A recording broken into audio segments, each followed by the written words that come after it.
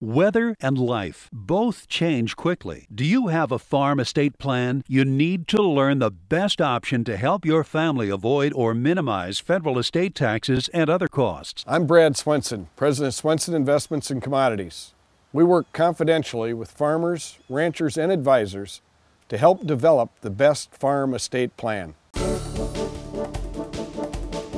During our Farm Basics time today, we're going to talk about Asian lady beetles. How did they start showing up in our country, Darren? They aren't like the lady beetles that we used to have when we were kids. Well, you know what, Brian? The thing I like about Asian lady beetles is that out in a soybean field, they like to eat aphids, and they do a great job. They eat lots of aphids. I just wish there were more Asian lady beetles. But when it comes to fall, as the soybeans start to drop leaves and get ready for harvest, now these Asian lady beetles need a home. And what better place than your home, Brian? How about right in your attic? Yeah, I know. I've literally had it where I walk up to my front door on my house, and there are at least 1,000 lady beetles all up and down the side of the house. And I'm going, oh no, my wife's not going to enjoy this very well. But that's when we pull out the Tempo. Well, you know, with Asian lady beetles, they can get into your house, and you think, well, are they a harmful bug? Well, not really, but they do make a mess.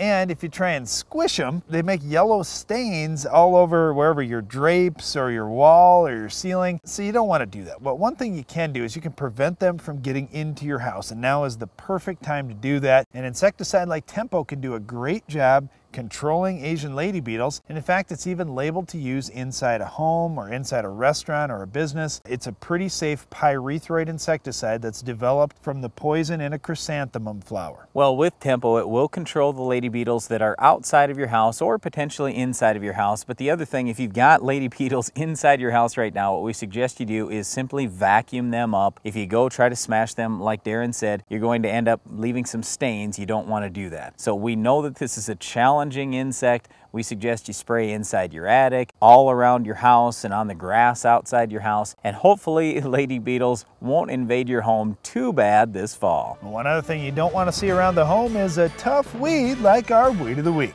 We'll show you how to get this one under control later in the show.